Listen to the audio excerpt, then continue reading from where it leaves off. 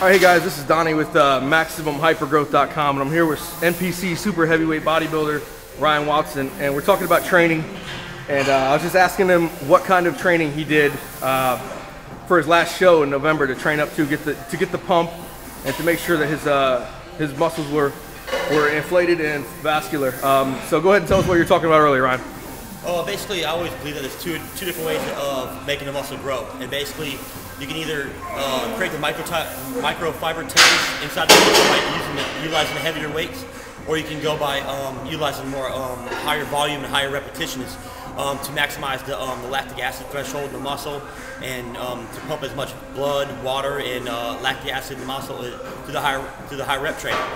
I try to combine both of those. So what I typically do is after a good warm up and I'm feeling good, I'll pyramid my weights up, and I'll never go below 6 reps because I believe that 6 to 12 is your good growth rep range.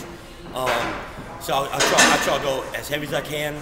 I'll pyramid up to where I bottom out about 6 reps, and I rack it, and then from then I'll do drop sets, and I'll drop back down maybe 2 sets, doing repetitions between 10 and 20. And therefore, now I'm pumping the lactic acid in the muscle, and so I've got kind of the best of both worlds, where I'm breaking down the muscle tissue with the heavy weights, and then I'm pumping up the lactic acid with the drop sets. So typically, I'll do that maybe on 1 or 2 different exercises. Usually the major exercises, the compound movements, utilizing a lot of muscle tissue, and then I'll save the smaller isolated ones for strictly just no drop sets. But typically, so I'll pyramid up.